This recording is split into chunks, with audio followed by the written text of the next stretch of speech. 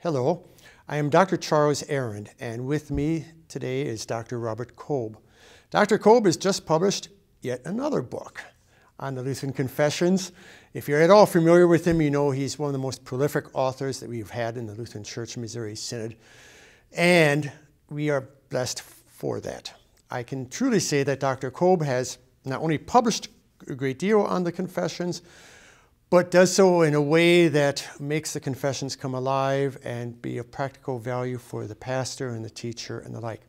The title of this book is The Way of Concord, From the Historic Text to Contemporary Witness. So Bob, could you tell me just a little bit, or tell us a little bit about how this particular book arose? It's a collection of several essays that I've written, two of them with you, and the thing that really brought them together was a conversation with my college classmate, a longtime friend, Ray Halm, who is former president of Concordia University in Irvine and now head of the QNet operation of the Concordia University system. I had filmed, actually I've filmed twice, the Confessions course that QNet offers as part of its colloquy program. If I may ask, what is QNet? QNet is the Concordia University distance learning operation in which all the universities have a role, and it operates under former President Halm's direction. Is it for like colloquy of teachers? The program that I've worked with provides instruction for colloquy, the colloquy program for teachers. So they take, I think it's 8 courses, and one of them is on the Confessions. So you did a video series for them on the Confessions. Yes, and then Ray said, I'd like to see some of the other things you'd written. One of them was a text that I'd prepared for a partner church that was not used by that partner church, but was actually published in Estonian translation as the introduction to the Book of Concord when the Estonians brought out their new, or their first translation of the entire Book of Concord a few years ago. And that's never appeared in English. It's a kind of summary of the book that you and I did with Jim Nestingen, kind of historical background. And so it looks very, very briefly, without footnotes. But I gave that to Ray, and I gave a couple of other essays, one I had done for the International Lutheran Council at its meeting, 10, 12 years ago, on how the Formula of Concord really is provides a method for looking at the concerns of all the parties in a dispute and resolving those concerns, bringing together the two sides with a common expression of the faith on the basis of Scripture. And there were a couple of other essays. And Ray said, oh, this would be great to have for our students. And so I talked to Managing Editor Scholl, and we proceeded with bringing these essays together. Yes, this book in particular is published by Seminary Press, and just coming hot off the presses. If I may ask, now, I mean, you've been involved in something like Die Bekenntnisschriften with the catechisms. You were obviously one of the editors for the Kolb edition of the Book of Concord. You were a key person in writing the new historical introductions for the Book of Concord, along with Jim Nestingen and myself. And Charles Arend. And you've written extensively. What is different about this collection of essays, or what do you see as the unique contribution? In other words, why would one turn to this book, or what would one turn to this book for, as opposed to some of your other writings?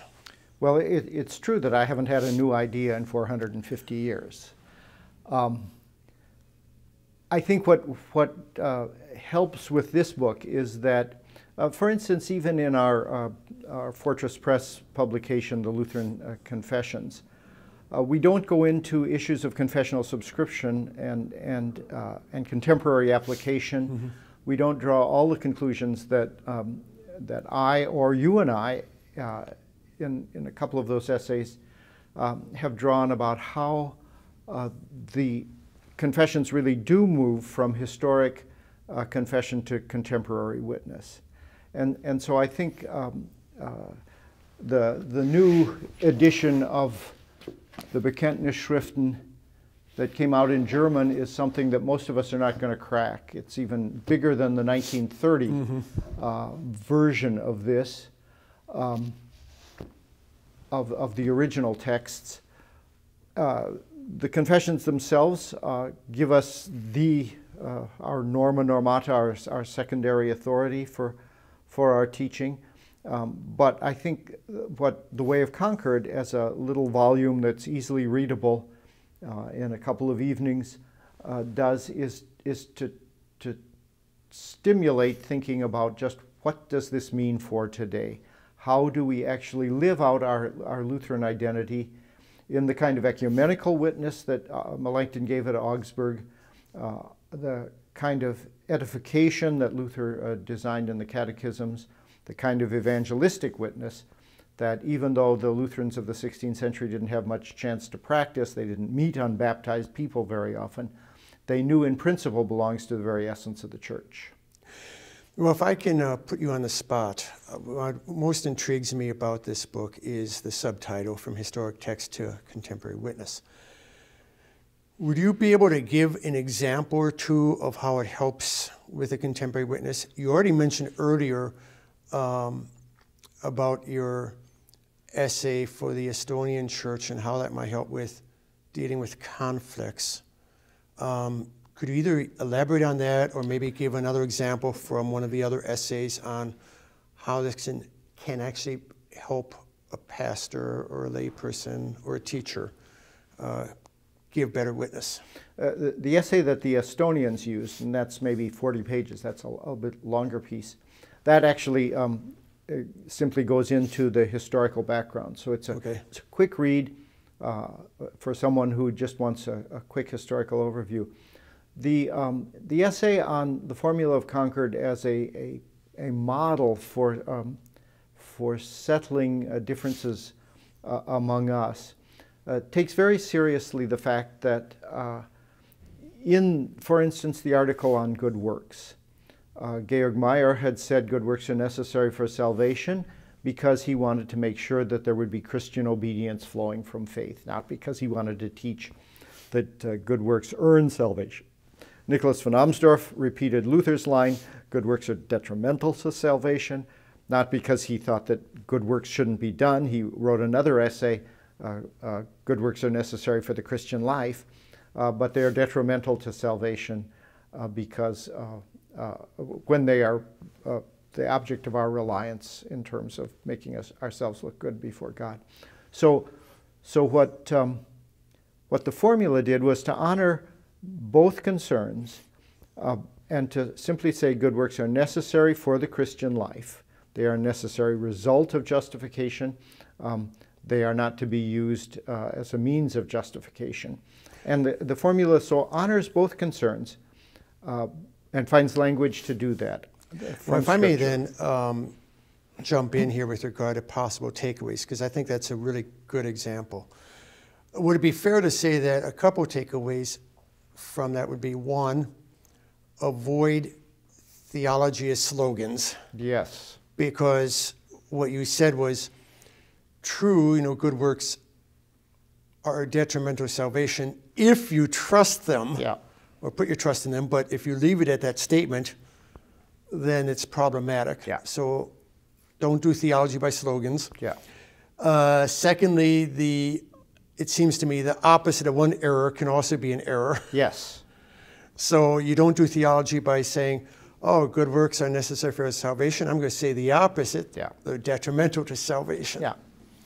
And then what you said at the very end sounds like the third takeaway would be, is it sort of sets boundaries, and like you said, it sort of setting boundaries almost, it seems to me, for how one talks or doesn't talk. Yes. So you can talk in a way that good works are necessary, but not for salvation.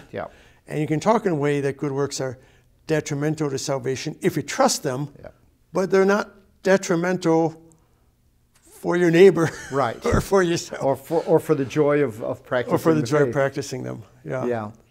No, I think that's right. We when we accept the the Book of Concord as our secondary authority. We bind ourselves to it, but I find it liberating at the same time, because it means that I don't have to come up with all the answers all the time, that I have the counsel of 450, almost 500 years of good theological thinking that is not only from the authors but shared by many Christians across the ages.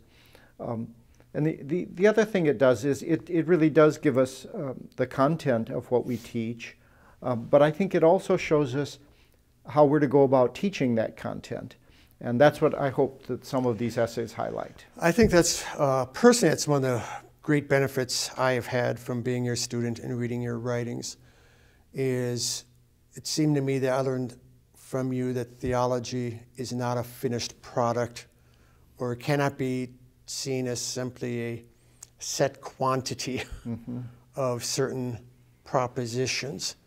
Like you said, it is content, but it also gives us a way of teaching that content and a way of thinking about it for our own context and today as well.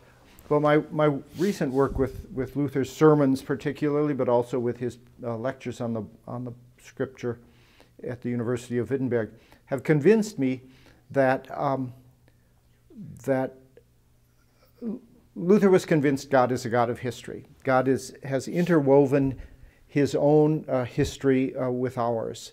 That's what Luther's revealed God is all about. And in his revelation, he addresses, as we see in the Old Testament and the New Testament, he addresses specific situations in specific ways. One of the things that I marvel about Luther, by 1520 or so, he had the core of his theology down cold, and that never changed. He had gone through maybe a decade of development and ever deepening into the truth of Scripture, and had a firm idea of that by 1520. He never stopped in the last 25 years of his life, never stopped experimenting with new ways of expressing that core. So the core doctrines were there, but the way he talked about them did change when he was confronted by new questions, by different situations, as his message spread over an ever wider area, and thus raised some specific new questions. I find that to be incredibly helpful, and as you mentioned, even liberating. So by entering into conversation or dialogue with the Book of Concord in this book and with Luther, one also is, in a sense, entering their way of thinking. Yes. So that it also can shape our own way of thinking for today. Yeah, and I think that's part of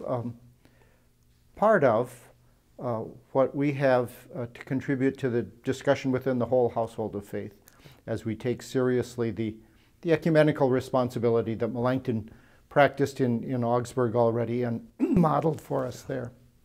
Very good. Thank you, Bob. It's Thank you. Always good to talk with you and to talk the Book of Concord and theology with you. So I hope you were able to check out Bob's latest book, The Way of Concord, From Historic Text to Contemporary Witness. It is available from our seminary bookstore, and it will also be available from Amazon. One of the leading scholars of my generation. He's a real treasure and a gift, so please check out that book. Thank you.